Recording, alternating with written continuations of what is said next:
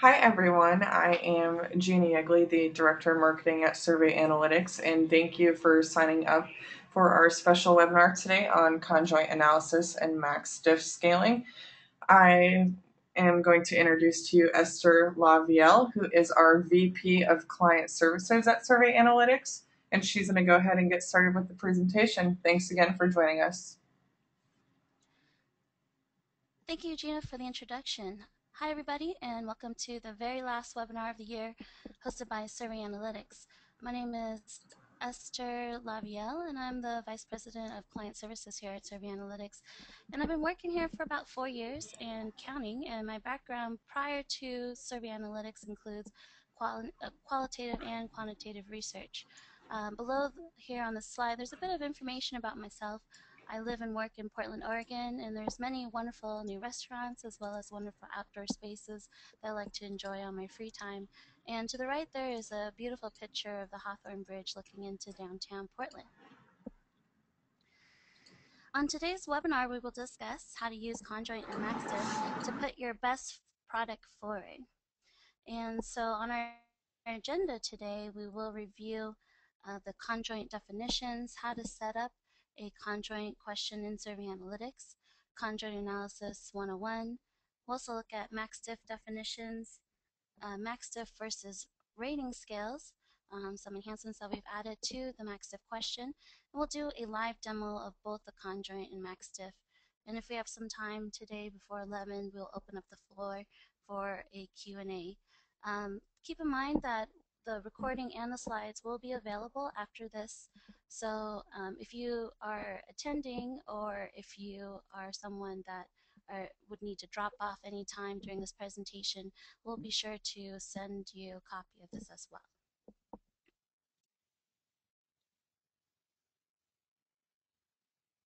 So let's get started here with conjoint analysis made easy with donuts. I chose something really fun, so I hope you guys will enjoy this as well. For me, I like to look at conjoint analysis kind of like a display case of donuts.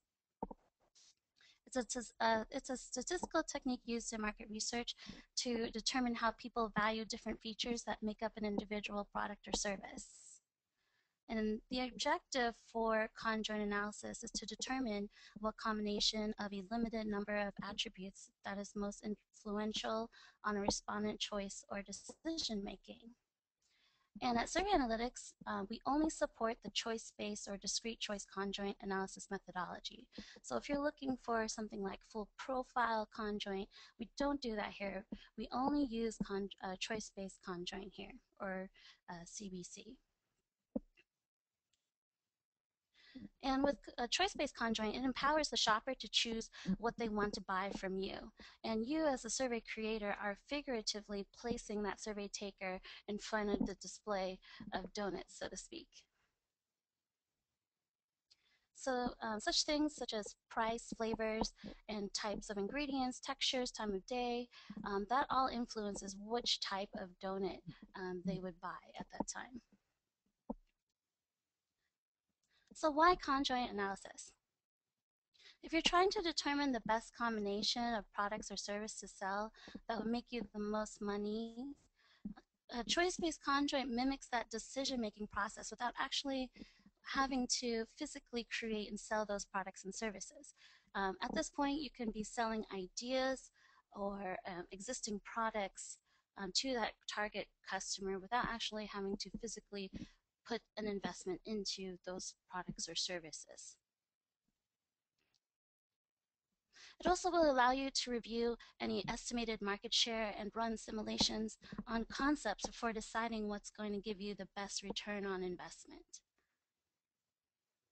And last, it's really easy to add it to your current online or mobile research strategy. Here at Survey Analytics, we really pride ourselves with having the easiest conjoint setup tool in the business.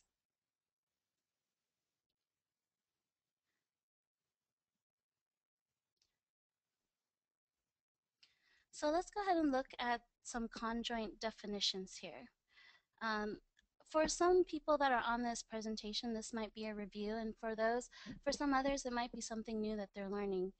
So let's go ahead and break down all of the definitions that you'll need to know when putting together a conjoint. And so the first one here is features. It's basically a prominent or distinctive aspect, quality, or characteristic that is an important part of a package of goods. So for example, we're looking at donuts as the features, and within there, we'll be looking at the next definition, which is the levels or the attributes. And that's an object or characteristic that is defined related to the defined features. So from donuts, you got to look at what flavors, what type of donuts. Are you looking at plain cakes, devil food cake, fruit cakes? Those can be considered, levels and attributes. And you can also look at flavors. You can also look at pricing. Those are different levels as well. The levels and features should be set in stone prior to running your conjoint project. It's critical to the success of your project. If you don't have those set in stone, then it's going to be really difficult to test and run simulations on those. Some rule of thumbs below there, you generally want to aim, especially with choice-based conjoint, aim for no more than 5 to 7 features and no more than 5 to 7 levels if you can. So it should be very clear and concise for the respondent to take your survey and understand what is being asked of them when they are going through the conjoint question type. The next thing with the task counts, the number of conjoint cycles you want to use should be shown to the respondent. So this will allow you to control the number of cycles or pages that you're going to show this question. And then the last definition there is the concepts per task, which is the number of concepts or packages you want to display on each cycle or page. So here's a screenshot of the setup. Excuse me. The first thing you would do is go ahead and add in your headers and instructions, and then after that you would break down your features here. So for instance, for donuts, you're looking at ingredients, flavor, pricing, toppings, fillings, etc. And then below there, you're looking at the levels. So from the ingredients, you can break it down even further. You can look at organic, gluten-free, vegan, I don't give a hoot as long as it's good, etc. And you continue to break that down as you go along. And here inside our system, you can then set up the task counts.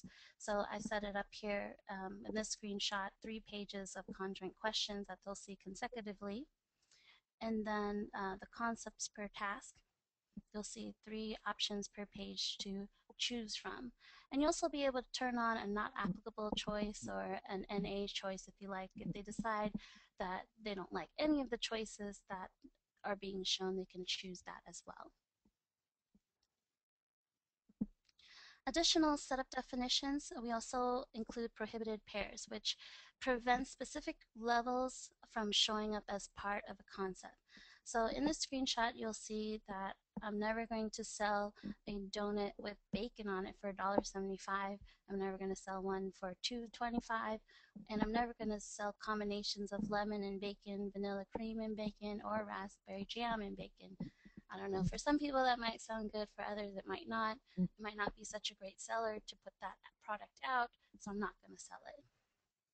So you can do that in our system, and even though you're using the random or the optimal design, you can add some restrictions in terms of what you want and not want to use as part of your combinations.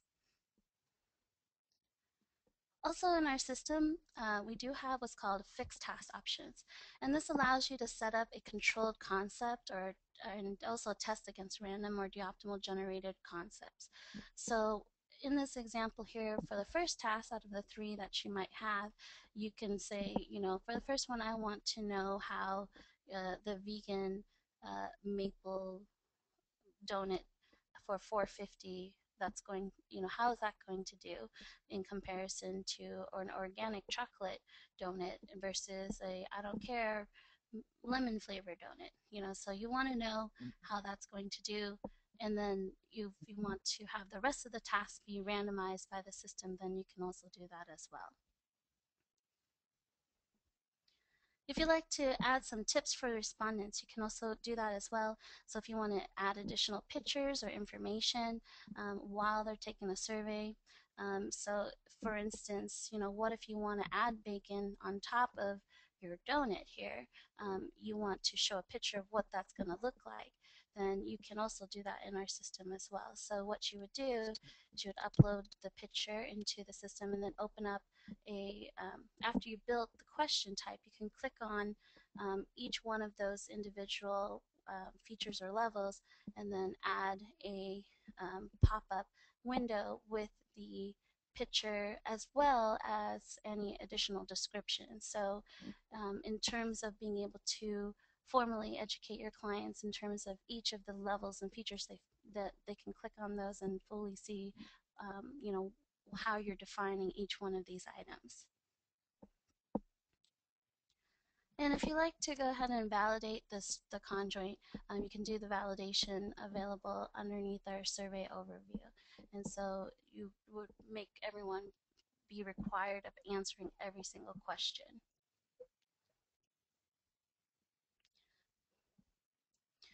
So at Survey Analytics, we specialize in 3 types of design for choice-based conjoint. The first one here, and also our very most popular one, is the random design. And this design is purely random sample of the possible attributes and levels. So for the number of tasks per respondent, Survey Analytics will produce a unique set of attributes and configurations to be presented to the respondent. So once you set up your question, you'll go into the settings and then you can choose the design type. Below there you'll see is a concept simulator, and so if you have a client that asks, well, if I have 25 people, approximately how many times are these features and levels going to be shown? Then you can easily answer that and say, this is the approximate amount of time people are going to be seeing this and that. And it's a fairly even keel across the board. The next design option that we have is specifically for those who are using a very small homogeneous targeted group of respondents. So if you're looking at very, very small people, like 100 people or less, we have what's called a de-optimal design. It is a design algorithm that will produce an optimal design for the specified number of tasks per respondent and sample size. And it's used a desired set of experiments to optimize or investigate a studied object. So basically what that means is that if you go into your task counts and you put 3 and 3 and you choose the optimal design, it's going to let you know whether or not that's going to be a good design. So here, for example, I've picked 7 task count and 4 concepts per task, and also allowing for not applicable. And once you hit the optimal, then it will show you whether or not that can be taken in or not. And if it doesn't, then you'll just need to go back and change your task counts and your concepts per task until it will accept a design. And then from there, it will then produce a page in which you can see at each task count what kinds of concepts are going to be shown to each person at each cycle. The last design that we have here that's actually starting to grow in popularity is the import design. And we reserve this for very statistically savvy clients of ours who want to design their own conjoint project and have self-determined through your own calculations whether the design will yield a significant output. It isn't just for anyone putting a design and putting it all together. You really have to take into account, the understanding of, how many times a feature and level is going to be shown, and in what process as well. And so to do that, you still need to go in and add your features and levels just like everyone else in that last screenshot.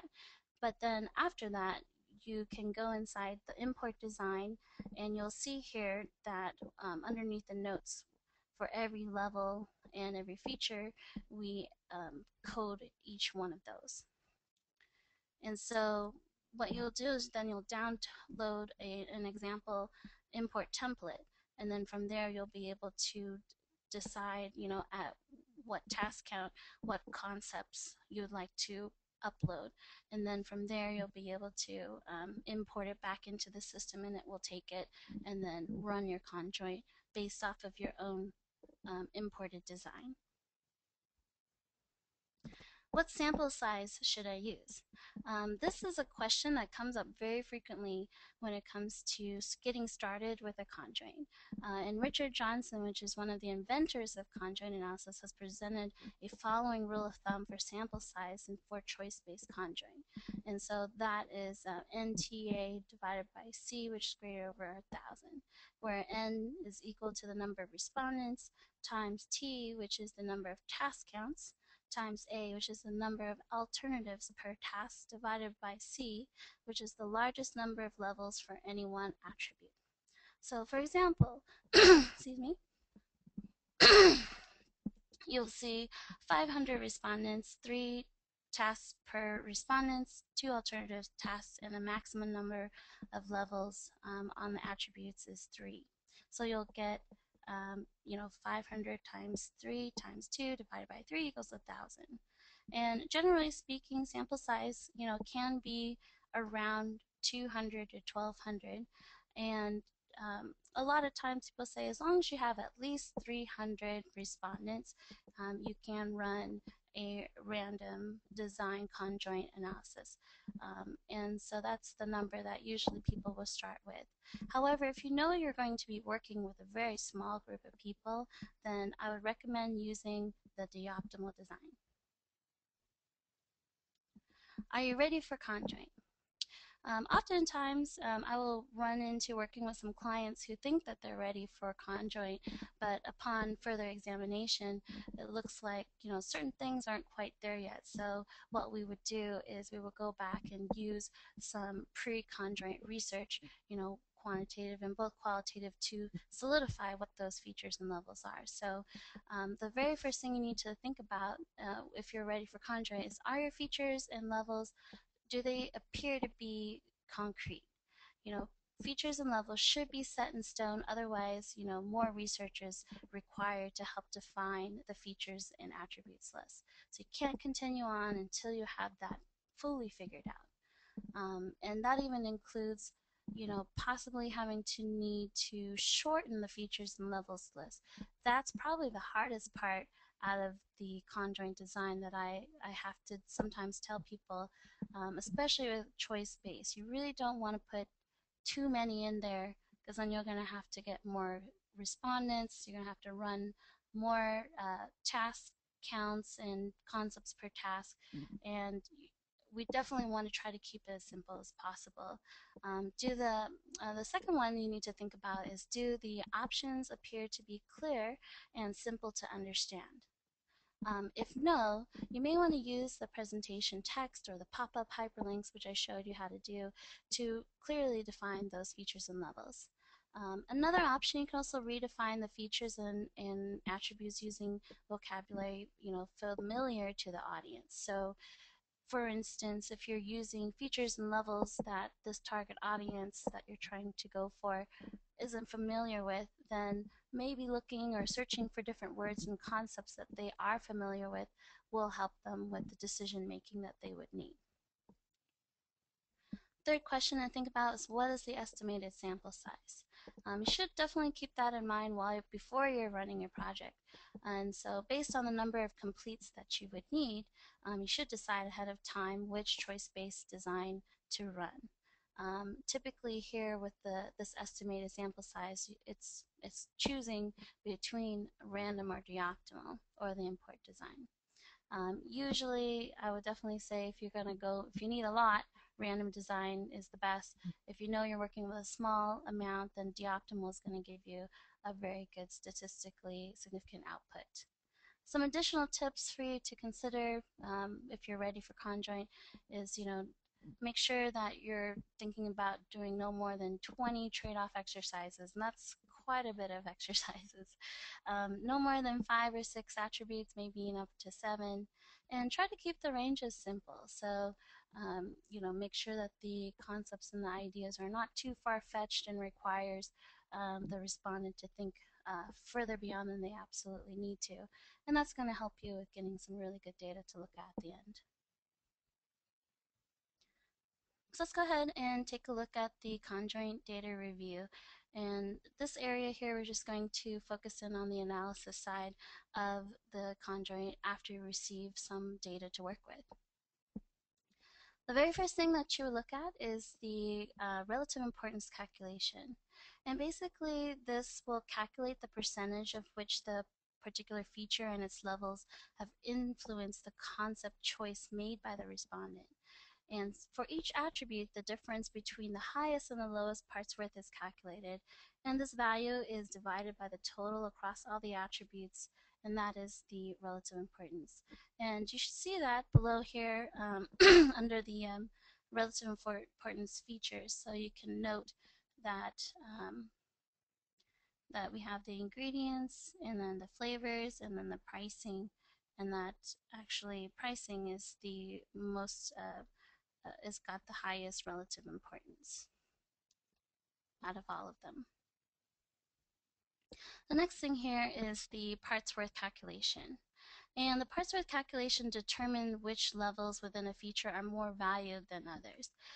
Here at Survey Analytics, we use the maximum likelihood calculation coupled with the Nelder-Mead simplex algorithm to get the parts worth calculation. If you'd like to read more about this, we'll send the slides out. You can go ahead and click on those links if you'd like. And this is just a really quick screenshot of what the likelihood measurement calculation that we've programmed from the back end. And so with the parts worth here, you can see, especially with the particular items, you're targeting, it's taking into account every time someone chose an item with that particular level in it. And the higher the value, the more it's preferred versus the lower the number, it's least preferred. And so if you just take a quick peek at this, you can look at the first one, which was ingredients, and you can see that we have organic, gluten-free, vegan, and don't give a hoot. And you can see that most people, when it comes to donuts, they don't really care. They just really like their donuts. So that's really interesting to know.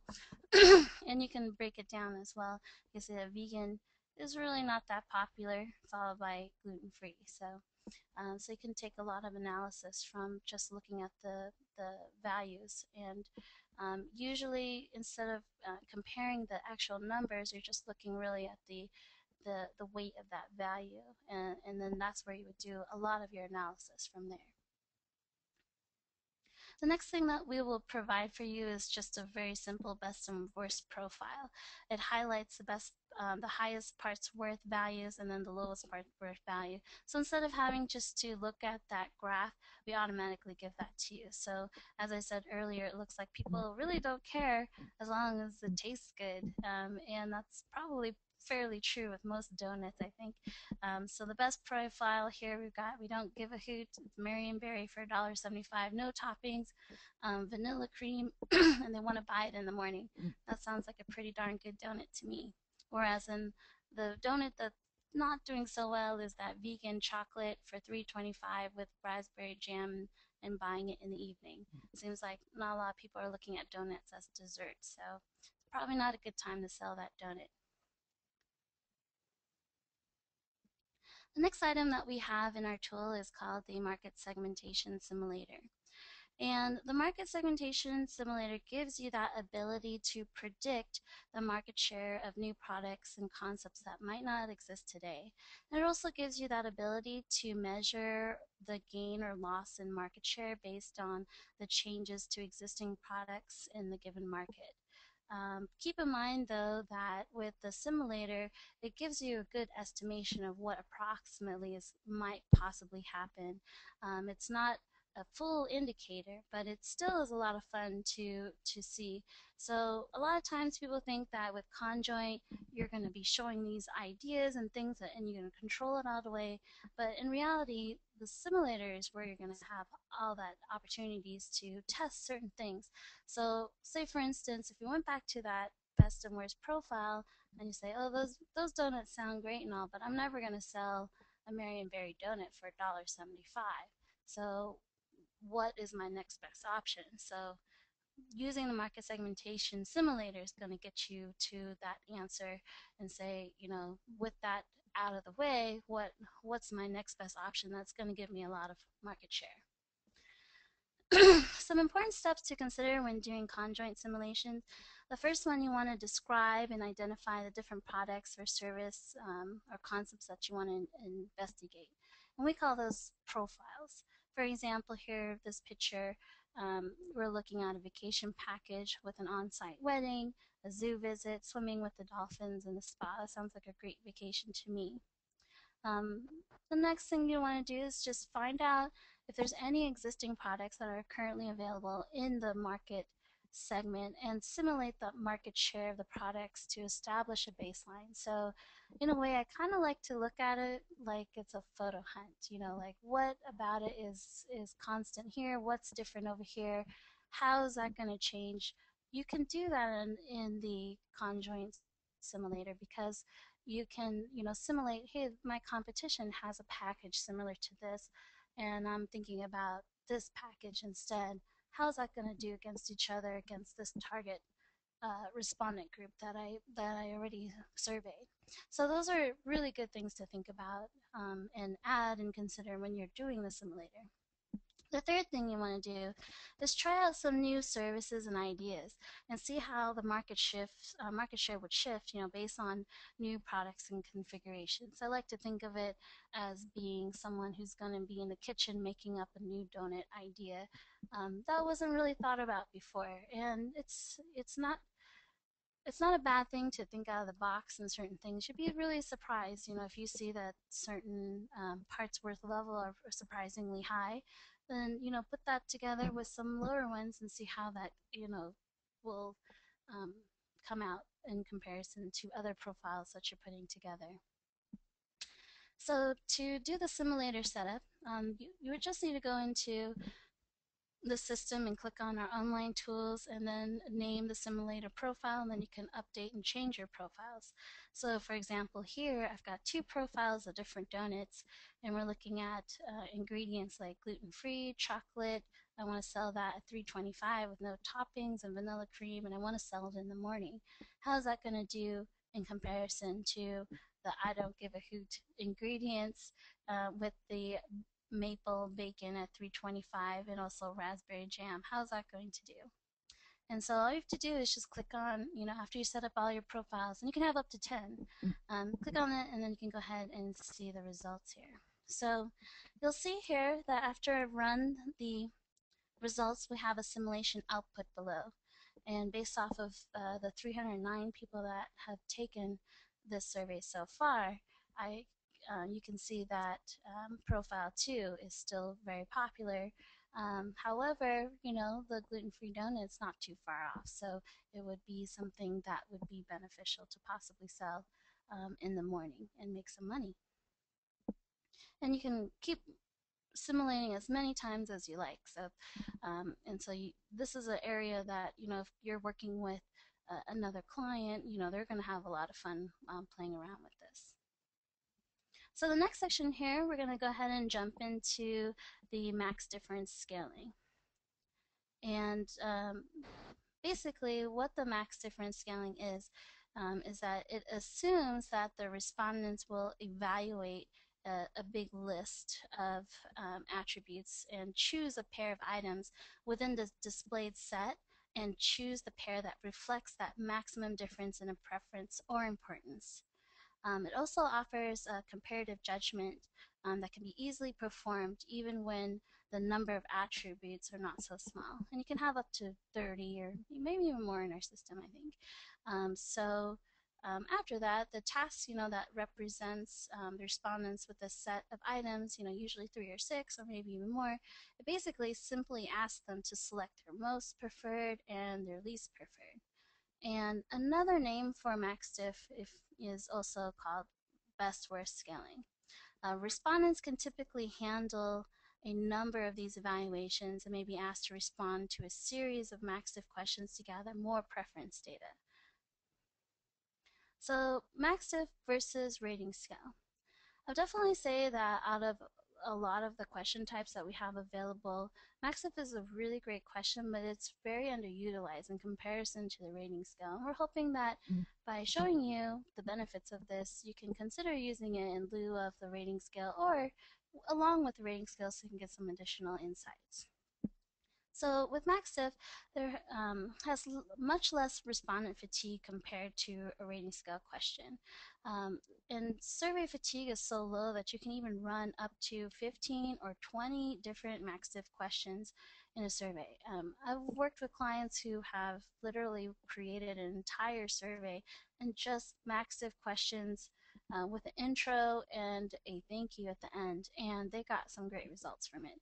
Um, and and basically, the reason why you're able to run so many of these versus doing a rating scale is because it's really easy for people to choose on both spectrums what they like the most, what they like the least, or love-hate combos. Anything in between is a little sketchy sometimes, and it's hard for people to quantify what that would be. The MaxDiff scaling or shared preference data is in a percentage of 100% or 100-point count.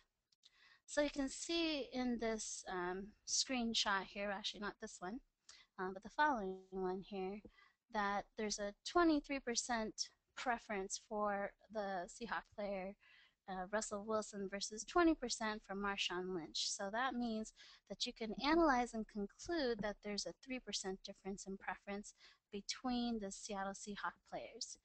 In a rating scale, it really is hard to measure what a 4 out of 5 versus a 2 out of 5 really means. I mean, sure, you can say that there's a 2-point difference, but in reality, what does that 2-point really mean? And so rating scales in general are a little bit more difficult to quantify than the MaxDiff data output. So that's why we would encourage you to consider taking on a question like this, because percentages are a lot easier to measure. And not only that, but you can also, combine different ones, different attribute lists together and see how that changes across the board. Some MaxDiff FAQs. So there are two big questions that come up every time I work with a client on MaxDiff. The first one is, can I set up an experimental design where the total items are larger than the items presented in a single screen? And the answer is a resounding yes. You can use a large list of attributes and specify the number of attributes per page if desired.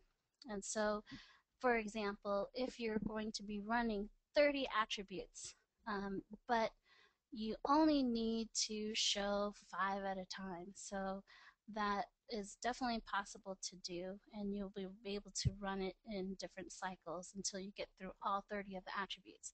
If you decide that you only want to show 15 out of the 30 attributes per respondent, then you'll also be able to specify that as well. And then that will be able to adjust the needed cycle that's going to happen. The second question that we get a lot is, what kind of a utility estimation model does the system use to calculate the share of preference? And we use the multinomial logit model. And that was created, co-created with the Director of Analytics over at ORC International, Chris Robson. And he verified that the calculations are very good to work with. And so we can definitely stand behind our system and the output that we're giving to our clients as well. And so here's just a quick snapshot of the logic model that we use from the backend and have programmed in. So to set up the MaxDiff, what you want to do first is go ahead and create the question, put in your question text, and anchor your most and least preferred. And then after that, you'll want to go in and add your names or the different attributes that you would like. And again, you can have up to 30.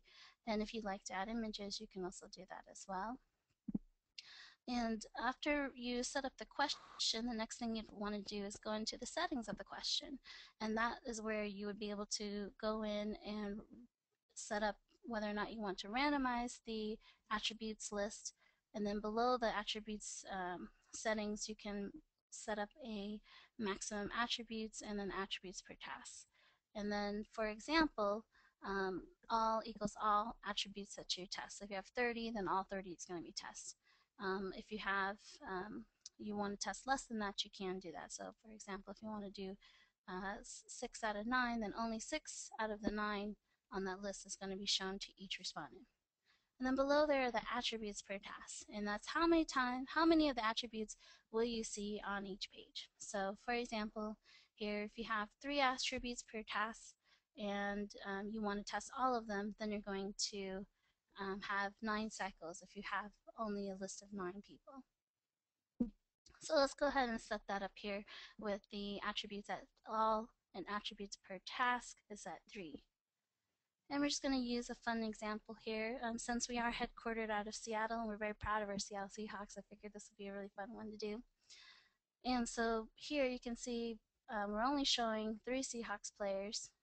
And then from there, the people can choose which one they like the most and which one they like the least. And you'll see that the answers will move over so they know which answers they picked. And you'll also see that there's a thumbs up and thumbs down as well. We also support images on the MaxDiff as well, so it looks really nice. And for my Cincinnati office, they're big Cincinnati Reds fans, so I thought it'd be fun to look at some logos and add those as well. So for here, you know, which Cincinnati Reds logo do you prefer? It looks really nice here. You want to make sure that if you are using images to pre-size them ahead of time before you upload it into our system. And then once you pick the answers, you'll see that the answers, the images will also move alongside with the pictures that you choose. So it's a really nice look and feel that you get to work with. The next thing we're going to look at here is the MaxDiff analysis. And basically, as I said earlier, we with the MaxDiff output, it's usually represented in either a 100-point system or in a percentage calculation that would add up to 100%.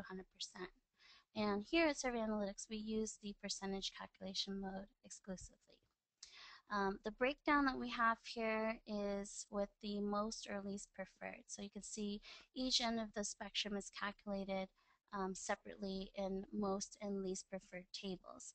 So with this example picture here, you can see that for least preferred player, not surprisingly, a lot of people don't like Richard Sherman because he's a very good player, but he could be a little arrogant at times. So some people might not like that compared to other players that are on the team. So that would make sense. And then here's an example of the most breakdown. And you can see here, out of all the players that we have, the quarterback, Russell Wilson, is the most preferred. And he's a very good player.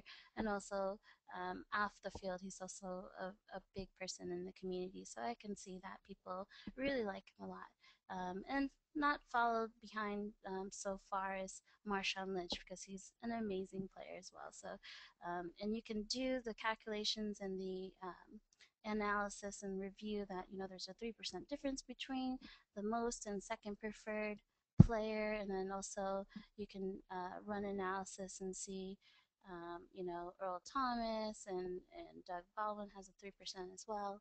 And so there's a lot of really different things that you can do with the percentage mode. And if you need to combine the calculations together, you can say that these two are the most preferred in this calculation, and this followed by this percentage, and this is the difference between these two versus these two. So that's a really powerful thing that you can do with the MaxDiff analysis. The last thing that we're going to show you when you're on the screen there is the overall percentage pie chart. And basically, that gives you the overall percentage calculation in which it'll point out which particular attribute is the most influential or gives them the most, the maximum difference out of every single thing. So in this particular screenshot, we have Golden Tate, and looks like, yeah, Golden Tate looks like he's the main one that, you know, people either love or hate him. But either way, he's picked either way. So that's something to consider. So let's go ahead and take a moment here, and we'll go into a live demo of both the Conjoint and the MaxDiff. And so I have all these examples set up in the account here. If you can't see my screen, just let me know, or Gina, if you just let me know, and I'll be able to adjust as needed.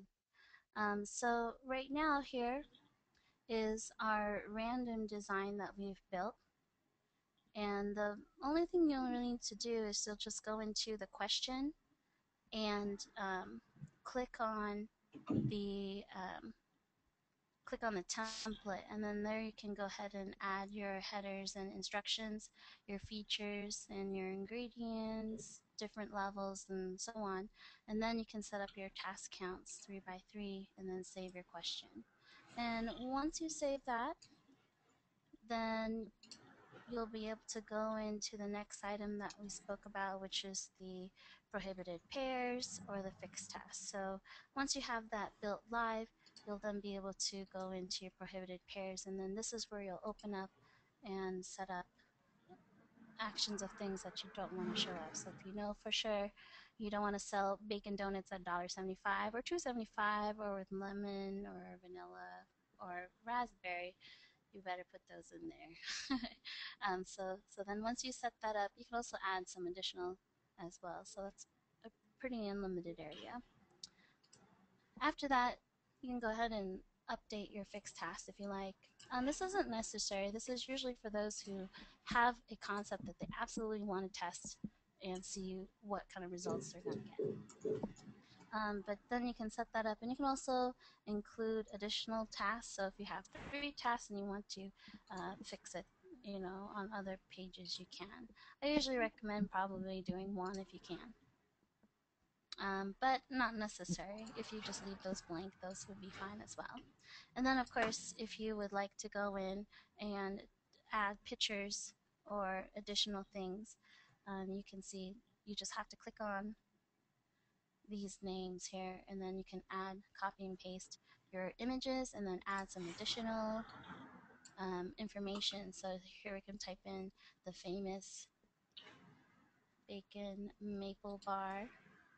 I'm not sure if anyone is familiar with Voodoo Donuts, but it's very popular, and a lot of tourists always have to come and have some of these donuts. They're pretty darn good, no matter what time of day. So hopefully this has made you guys pretty hungry for donuts. So you can see that you can open up and add some additional information, show some pop-ups as well.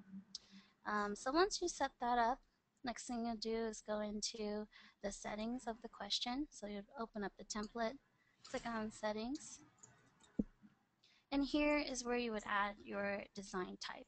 So for this first one here, we have random, de-optimal, or import, and so you can choose which one you would like, and then you can update that as well.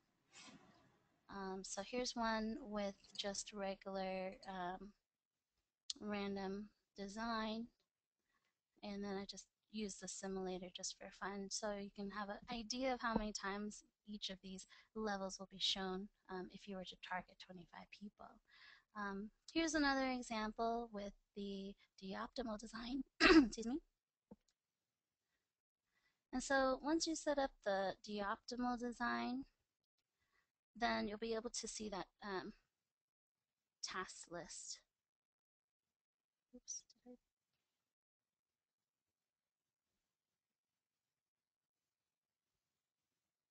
so here's a de-optimal, and if we go back here, you can see that I have 7 and 4, but what if I changed it to 3 and 4 concepts and saved it, and I wanted to run a de-optimal? The system will let you know whether or not you can do that. So click on de-optimal, and you can choose how many versions you would like. I'm just going to go with 1 for now, and then we'll let you know if that is going to work well for this particular. And if it does work, it will tell you, how many task counts and what's going to be shown at each one of those. And you can go ahead and save that. And the last one here is the import design. So once you set up the question type, just like the other options as well, including the number of task counts, even though you're controlling, what's shown at each task count, you still need to put in your task counts and your concepts per task to make this work. And then after that, you just click on your settings, And then here with the import design, you'll be able to see specifically, what kind of codes you're going to get for each of the levels. And those are what you're going to use for your design. So after that, you download the template, update it, and then choose your file here, and then you can import your design, and then you're ready to go.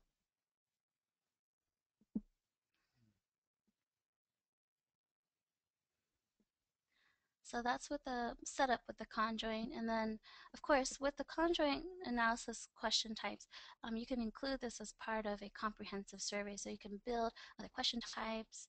You're not limited to just conjoint alone.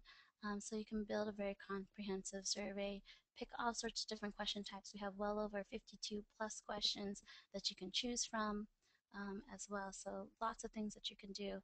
It's very flexible. So let's go ahead and take a peek over at the analytics side. And you can see under the analytics here, we actually got some really good information like what browsers they took it on, what tablet they took it on, what operating systems they took it on. But let's scroll down a little bit more to the analysis and select conjoint analysis. And from here, we'll just pull up the report. One good thing about our tool is that not only can you just look at the full report of the conjoint, but if you create some segments such as, men versus women or different age range, or, if you have some information like how long they've been a customer with you, you can set up the segments and then also look at the conjoint data for those particular segments. So that's a really powerful thing. I think a lot of people really enjoyed using that, and so they can look at the overall, but then they can see how these segments respond and what their conjoint output is as well. Let's go ahead and view the report here.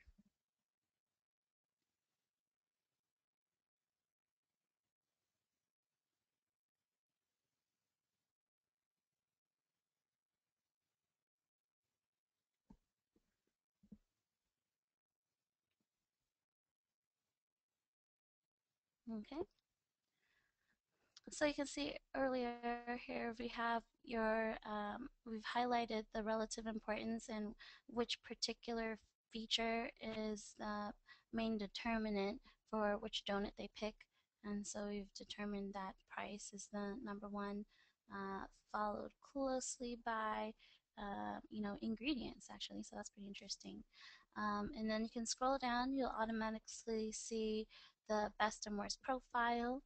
And then below here is the table in which we break down the relative importance percentage and then your parts worth, so you can do some additional analysis as well, so you can compare and see, how vegan versus gluten-free. So it looks like gluten-free is still more popular than vegan, surprisingly, in here. So, and you can do the same thing as well for everything else.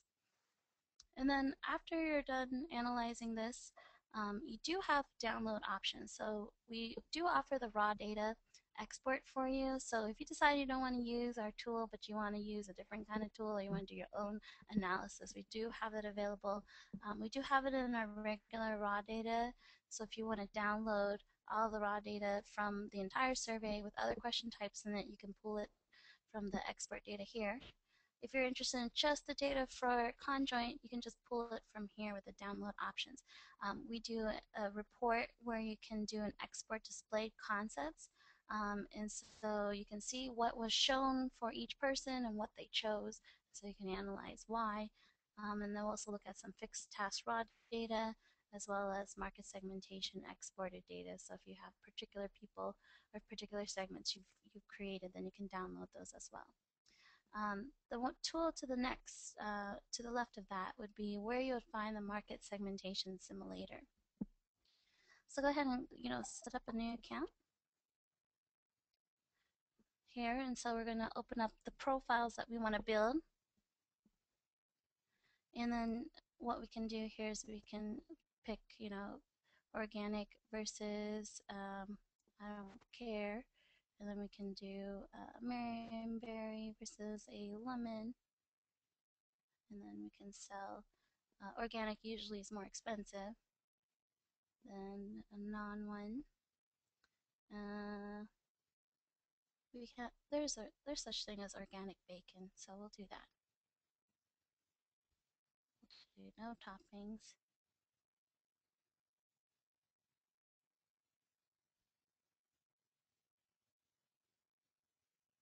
And so if you build a profile of these items here, you can also add a name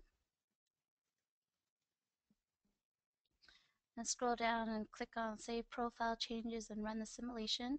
And next we'll be able to see the output. So you can see out of the 429 people who took the survey that profile 1 is not as popular. People actually really don't care about what kind of ingredients they are using, and they like the price. So they're going to be more likely to buy that lemon donut versus that Marionberry bacon donut. And then you'll be able to download the results from here as well. And as I said earlier, you can set up to 10 profiles, and you can save them. You can save different profiles, and you can jump back and forth as you would like.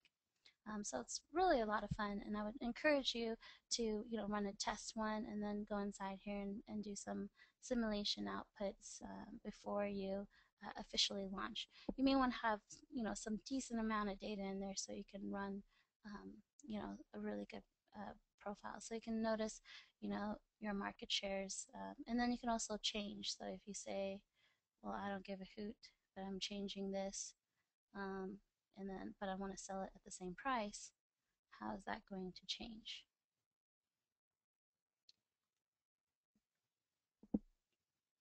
So now you can see that the thing has changed just quite a bit, so there must be something else inside there that's causing people to still want to keep going for that second profile. So have a lot of fun with this section. I think people are going to really enjoy this. So let's go ahead and jump over to the MaxDiff question here with pictures.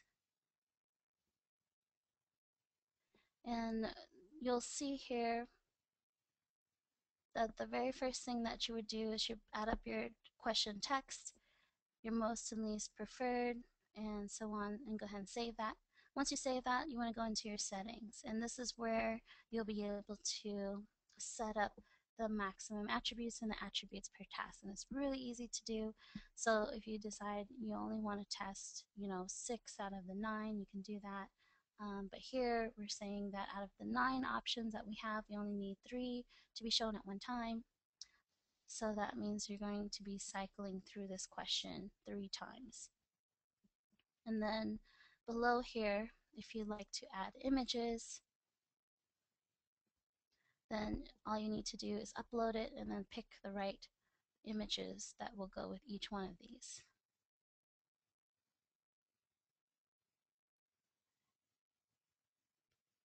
And I forgot to do a simulation, the user experience for the conjoint, but that's fine. This is what the experience is for the MaxDiff, and we'll just go with that for now.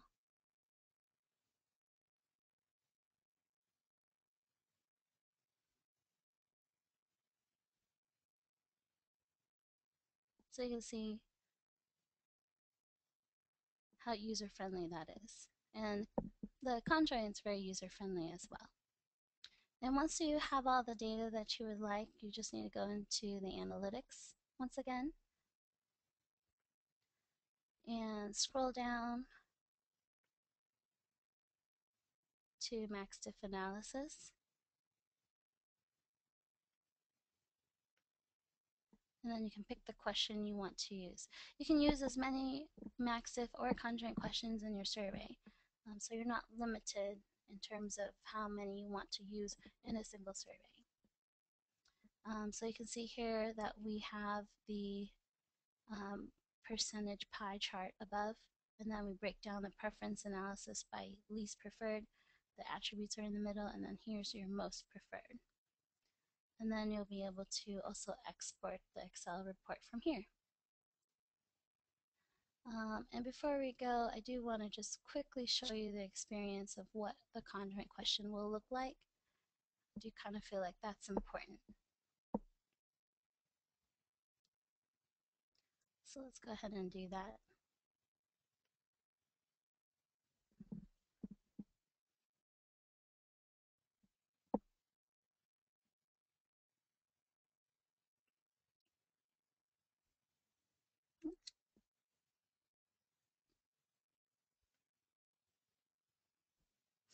All right, here we are. So you can see I've already set up the concepts per task, and then I have 3 concepts per task, and I'm having it go through 4 times. So you can see every single one of these, and then you can choose the one that you would like.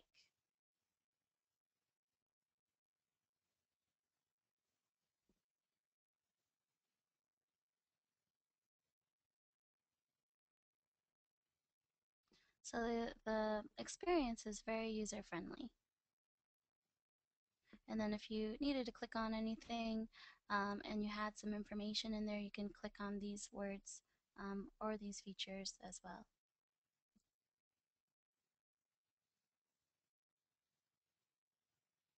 And there you go. So that's just random design. The optimal design, it all looks the same. So as long as you have the same one, then it will work as well. I wrote that one. None of them sound good. They sound gross. So you can go through that as well.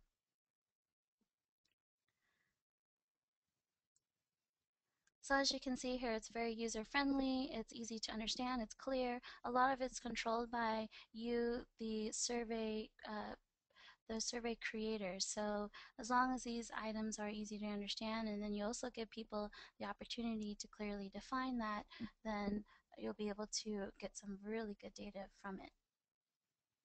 And then also use our tool to do the data analysis. Okay. So let's go ahead and conclude our presentation here with just some points. So at the end of the day, you know, when you're doing research, obviously we're doing research so we can find ways to make more money. And with Conjoint, you definitely can make more money. It'll give you the opportunity to allow your company to uncover some additional insights on consumer preferences, on your current products or services, and also you can use it on both new and existing product services or some new ideas that you're even considering. Um, One thing people have to ask, you know, do you need to create new products or services or repackage any existing, or a combination of both? Conjoint and MaxDiff can give you that insight in which you can decide, you know, hey, I've got these really wonderful products and services. Maybe I can combine it with some new concepts and ideas and make it something fresh that people would like to consider purchasing from us.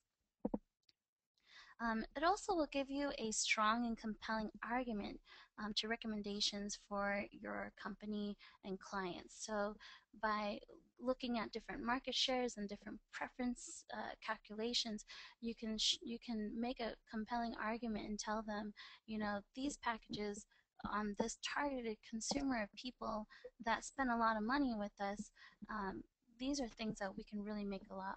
We can really get the most bang out of your buck from. And as long as your conjoint and MaxDiff are very clear and easy for people to answer, then you can also add that and create a very comprehensive online or mobile survey and be able to review it with some past data as well.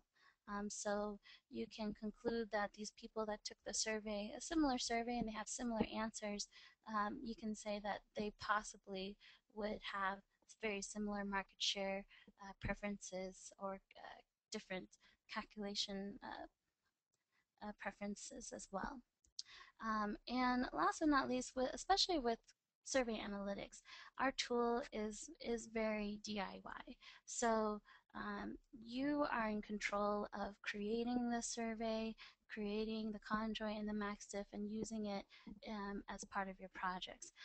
No consultants are required. However, you know, you will be given an account manager that will be able to oversee you and assist you with the software and make sure that it is working properly. But we do give you the proper training and also a lot of really wonderful resources to use to get you started. For those who are familiar with Conjoint, this really is a godsend. So you can go in and do what you need, and then get out and move on with your life. So, because we understand here that research is just a part of a part of the process, and at the end of the day, you got to make the research has to turn into um, recommendations. It has to turn into some significant data in which you can make very pivotal decisions in your company, and where you want to invest your money, and where you're going to expect to get the biggest return on investment. So with that said, Conjoy and MaxDiff really is a great thing to add on to existing projects that you have right now, especially if you're looking to make just a little bit more money there as well. So basically, we are all done with our presentation today. So I do want to thank everyone for joining us. If you are interested in getting started, please make sure to contact our survey analytics sales rep, and their information there is available to you. So that's their email and also um, their phone number. If you have any questions you'd like to speak to me directly, feel free to email me as well. I'd be happy to help you. There's a picture of my dog and I. He likes to sit around and watch me work all day, so we're kind of in this together. So Gina, is there any questions from the audience today? I know we're a little bit Yes. over, but we Actually, can we help if you're we have a pushing. ton of questions actually, Oh, we and do? just to let everyone know, if I don't get to your question, I'm going to do them in the order they came in. I have copied down your name and the question you asked, and I'll work with Esther throughout the afternoon to assure we get you your answer. So, the first question I'm going to go ahead and ask is, can you do a data segmentation of the conjoint and or MaxDiff results? Oh, that's a really good question. With the conjoint, as you saw earlier, yes, you can do a segmentation. So what you'll need to do is use our segmentation tool to create those filters that you would like. So if you're targeting particular customers, or you want to filter your males versus female customers or something like that. You want to set those up ahead of time, and then once you're accessing the conjoint report, you'll be able to specify what that is. Okay, great. Thank you, Esther. And Mm-hmm. then another question we have, this is from Harsh, and it says, what all checks are available in data validation? What all checks are available? Mm-hmm. You mean in terms of being able to validate and check to make sure that the conjoint is correct? Yes. Oh, okay. Well, that's a really good question.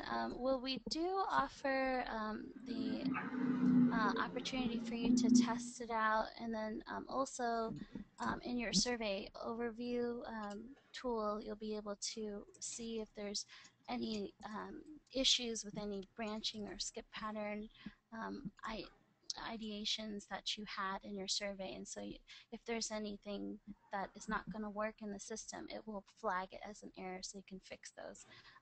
In terms of the conjoint itself, to make sure that it would work, I would definitely recommend doing a test with your team. And also, if you want to work with your account manager to have them review it as well, all of our account managers are proficient in conjoint. And if you really want to speak to me about it, I'll be happy to take a look at it as well. It doesn't take too long to go back and let you know, what, if your design is going to work with the choice space or not. Okay, great. Thank you, Esther. The next question is from Robert, and is, when should you use MaxDiff versus discrete choice? Those are really good questions. I would definitely say that with conjoint analysis, a lot of the features and attributes have to kind of coincide together.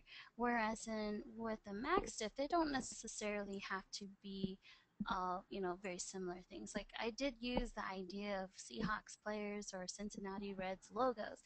However, you can easily ask, whether or not you like this or hate this from a list of things as odd as dogs, puppies, Christmas trees, and minions from Disney. You know, you can go um, very eccentric with that list. And then people would still be able to look at that list and say, you know, even though they're not the same things or they're not directly related to each other, I can still decide that I like puppies the best and I really don't care about, you know, minions from Disney. Okay, great. And we have one more. Are we required? I think you already answered this, but someone asked, are we required to pay for additional consulting fees to run a conjoint study? Well, that's a good question. I definitely say that our tool, first and foremost, is a DIY tool. If you're a first-time conjoint person, you really do want to get handheld, and you want to work with someone like me, you know, closely in terms of the training and getting you started. That is something that you can work with a salesperson to build into your license, so that, and the cost of it really isn't that much more than what you would see in the market at this time. Okay, and since we're well over the time that this was supposed to cap off, I'm going to go ahead and close out questions. But again, a lot of the unanswered questions I have copied, and I will assure that Esther follows up with you later this afternoon by email. And at this time, I just want to say thank you for joining us. I will be sending out the replay and slides from today's presentation later this afternoon. So, and thank you, Esther. Thank you. Thank you, everyone, for joining us.